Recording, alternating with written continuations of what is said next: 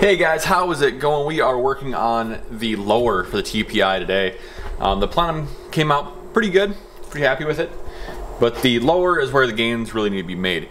It's important to note that you really won't make too big a difference with this until you swap your heads out. Stock heads in 083 castings are something like 180, 190 CFM. The factory TPI intake I think is like, put it in the description down below. And I'll link the video to a guy that did a lot of tests on this stuff as well. But essentially what we're going for is just kind of porting this thing out and making it essentially a shorter runner. And I'll show you how we're doing that. So one thing that I do to make life a little easier on me, especially these long runners, is take a flashlight and throw it in the other end of the pipe. A hole, bore, port, whatever you want to call it. So what that'll do is you can see it's kind of lit up now, and I actually can watch what I'm doing instead of just kind of guessing. But I'm going to vacuum this out really quickly and get the shavings out that I do have. So there's a curve on this wall here and on the opposing wall on this side. You can really see it on this side. So here and here. If we reduce the lengths here inside of the pipe, you know, talking like this wall right here, that will effectively give us a shorter runner length, hopefully giving us some more RPM, as well as opening it up. Let's flip this thing around so you guys can see what we end up with. You'll see they're open all the way to the edge. On these ones, they've got quite a bit of lip here.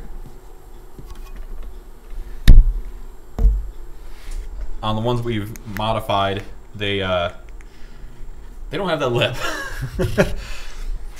So that's basically all we're doing here. It's just kind of smoothing this out, getting rid of that bend if we can.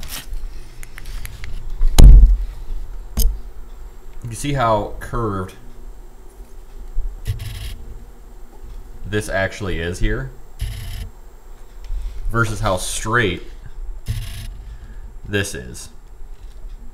And that's what we're after, is shorten this runner length just a hair and maybe giving it some extra RPM to give us a little more power.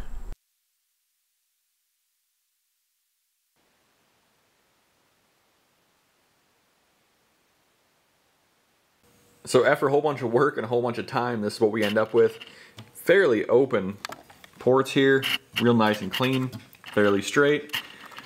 And this should give us, I mean, an extra 20, 30 CFM if we do it. So it's quite a bit of horsepower gain if you can use that extra CFM anyway. But, you know, that's counting this plus the runners plus the plenum, getting only that much gain. The TPI is a limited thing. It doesn't do high RPM well. So after all this, if you're looking for something that's going to give you an extra 45 horsepower or more possibly, the Holley Stealth Ram, which can be checked out in the link down below, that's like 500 bucks and gets you pretty far into making quite a bit more power than the TPI. But I like the TPI for the torquiness, so that's why we're doing it this one for the Camaro.